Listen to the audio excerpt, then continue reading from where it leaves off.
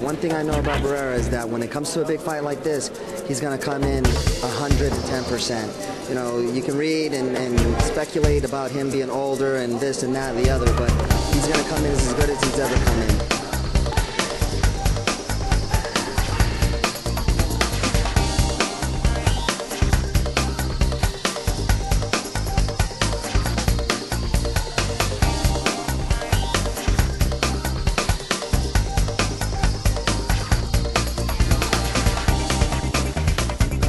Here today with all the boxers and their teams who are obviously fighting on Saturday night, 14th of March at the M.E.N Arena here in Manchester, where we've got the WBA International and vacant WBO Intercontinental Lightweight Championship, featuring Britain's Amir Khan and Mexico's legend, Antonio Barrera.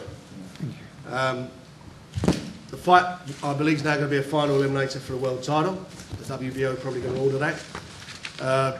Fantastic fight for all the fans, for Amir, and also for Marco. It's a big test for him, and what I mean by a test, he's coming back from having fought 7 times now for world title. You know, has he got anything left in the tank? Dom thinks he has, he does. I know he's still a fighter. Me, I'm betting on my man here. I think he's going to do the job on the night. I think he'll do it in good style. In only his 21st fight, so it's a big step up.